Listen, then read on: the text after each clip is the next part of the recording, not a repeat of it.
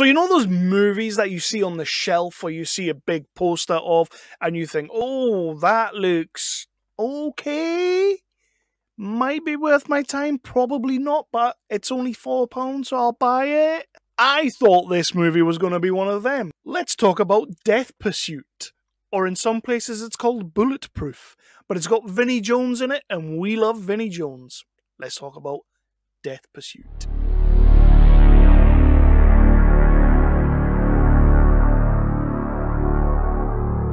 Hello everybody, my name is Kevin Halden and this is Nerdly Out Loud, the official channel of nerdly.co.uk, your favourite British home for all of your news, reviews and exclusive interviews. We like to cover everything from the big budget to the low budget to the no budget, with a special keen interest on the lower end of the scale. And tonight we are talking about Death Pursuit, or Bulletproof, as IMDb will have you believe. I'll probably be calling it Death Pursuit because I believe that's what it's being called in the UK, or it might be called Bulletproof. Look for both. Look for both. You couldn't go wrong. I have not seen a James Clayton movie, director James Clayton. I've not seen anything else he's done so far. I went through and I checked his IMDb to see what else.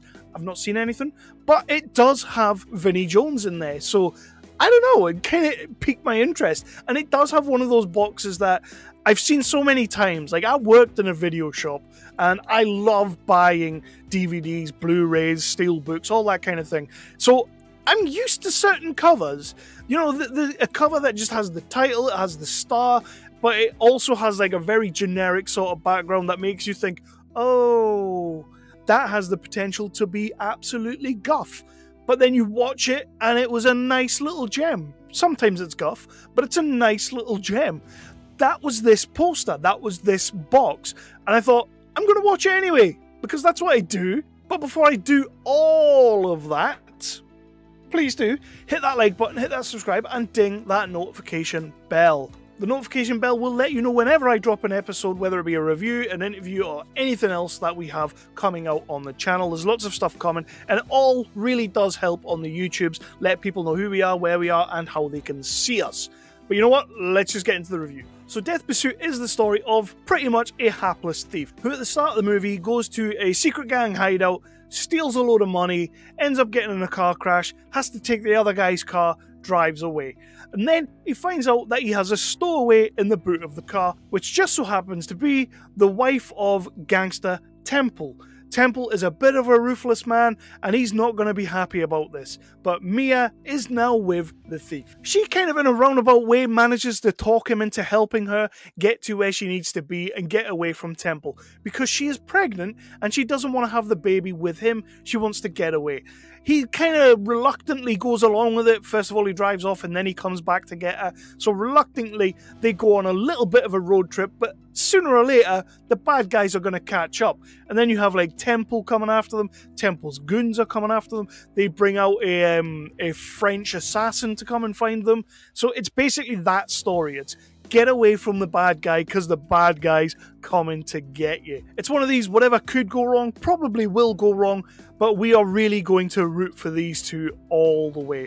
Or you might just root for Temple because he's a badass, and we love badasses. So let's talk about the cast and crew. And I'm going to start with resident shitheel Vinnie Jones as Temple. Vinnie Jones is doing what Vinnie Jones does in this movie. That's just what we get from Vinnie Jones now. You bring him onto a movie for a certain thing, and that is the hard-ass gravitas that he brings with him. There are a few scenes, though, where we do get to see a soft side, sort of a caramel inside to that hard exterior. And I'm not gonna lie, I quite liked it. I quite liked the way he was playing this role. He looked like he was having fun. He looked like he was delivering lines the way he likes to. Recently we saw the Vengeance sequel from Ross Boyask, and that did in fact have Vinnie Jones. Vinnie Jones was great in that, having a really good time. We won't talk about the Jason Mewes movie that he was in because I like to try and forget about that one. But I really feel like Vinnie Jones is in sort of like a twilight period of his career where everything just sort of fits. Every role he plays just kind of works, and he's having fun doing it. Like, he did the hard graft, now he's reaping some rewards by choosing roles that he likes to play. And I feel like this was one of them. Lina Lecompte, I'm not entirely sure what else she's done. I've not really seen her in anything, but I really dug her in this movie. I bought the character. She's great. She kind of like, I did believe that she could talk this guy around into doing what she wants. James Clayton is pulling double duty by playing the lead role of the thief and director. And yes, as a director, let me just deal with the direction first. I loved this movie. We will get to my rating at the end, but it's going to be pretty positive because I thought this movie was brilliant. I went into it with fairly low expectations, I will be honest. It's always good when a new director that you didn't know or you've just discovered or you're just finding has a look and a feel that he knows and he's got an eye for it. I think James Clayton's pretty much nailed that because this movie hits every beat that it's supposed to hit. Hits every note that we expect it to hit. The action's brilliant, the gunplay's brilliant, the acting for the most part is brilliant. Cinematography obviously helps, and the movie does look like $1 million. Like, it clearly had a budget, and they've used that budget, and they've probably stretched it, but they've made a great looking movie with it. I do apologize, because I will ruin this name. I'm just gonna butcher it. Janvier Katabarwa. If I got anywhere close, please tell me. Hit me up on Twitter, hit me in the YouTube comments, just please do, because I always worry about those things. But yeah, he is fantastic. The coolest mofo in a movie for a long while. Like, think, you know how I love Knuckle Dust, James Kermack's Knuckle Dust, I'm a big fan of that movie. Think Sebastian Foucan in that movie. That levels of cool. Didn't get a massive great deal of him, but I love his introduction in the tunnel, the gunplay, that worked for me. From that second on, I was hooked on this guy. I was like, this guy's just going to be awesome. Like, I just want to see him kill everyone. I want to see some assassin-y goodness. I've left one character till last to talk about because I think Skinny is probably my favourite character in the movie, and I think he's kind of meant to be. He is played by Danny Mack, who also was a writer on the movie along with James Clayton and Cooper Bibaud. And I will honestly say that Danny Mack stole this movie for me. I was getting like Theo Rossi and Sons of Anarchy vibes, not just because of the tattoos and whatnot on the face, but they were the vibes I was getting. You know how Juice was sort of always that understated character that you just wanted to know more about and get into his life, and then when you did, it was just quite harrowing and you no longer wanted to be part of it. Like, I'm not saying Skinny is that character, but Skinny as a character is so compelling. You want to know more about him. Is he really just this cold-hearted son bitch, or does he have this core to him that we're not really going to get to see right now, but absolutely scene-stealing? And the way he turns around, no spoilers, but the way he turns around and draws a gun, I could watch that scene all day, every day, and twice on Sundays. So what I didn't like, there's not really much point getting into this section because I've pretty much said everything I did like. I thought the direction was great. I didn't really say much about the character of the thief, but I think James Clayton played it brilliantly. Yes, he has some cheesy, quippy one-liners.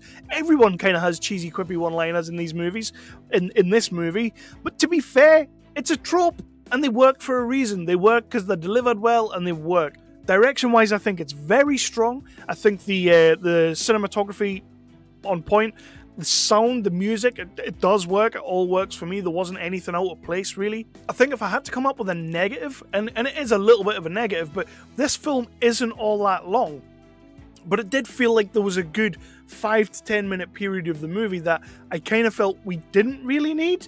It's sort of like world building and character building, so in a way you do need it, but I just kind of thought, this kind of movie, I didn't necessarily need this section here, because you know what, by the end of it, I'm probably going to want a sequel. I'll probably want another 2 or 3 of these, so just give us that bit, and then we'll be fine. There are some things that just seem to happen because they needed to happen.